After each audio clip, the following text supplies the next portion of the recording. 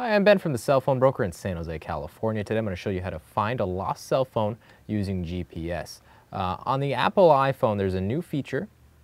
It's called Mobile Me Find My iPhone. And what that does is it allows you to go on the internet, find your iPhone using a pinpointed map location, and then track that iPhone and see if it's moving anywhere or if it's stuck in one location. This will allow you to locate your phone and also completely erase all the information that's on the phone if somebody has stolen it.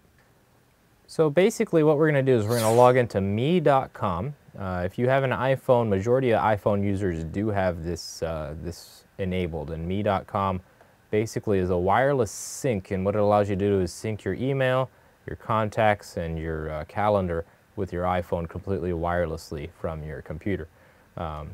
So you're going to see about 7 tabs right up here on the top. And one of them, the second to the last one, says Find My iPhone. So what we're going to do is we're going to click on that, Find My iPhone, and right here it's shown the map, and it's also showing the location of the phone. So what you're seeing here is this blue circle. This is giving you a general idea of where the phone is located. If we zoom in even more, you're going to see right here this blue dot, and this blue dot indicates the location of the phone.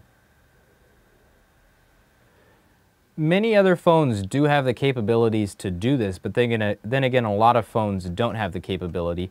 Majority of the time, if your phone is GPS enabled and you are able to track it using a tracking device, then you will have to pay a little bit extra every month with your service provider. I know for a fact that Sprint charges $10 for each line, and it's called Family Locator. What that will allow you to do is locate lost members or locate members of your family, see where they are, using your computer and their cell phone.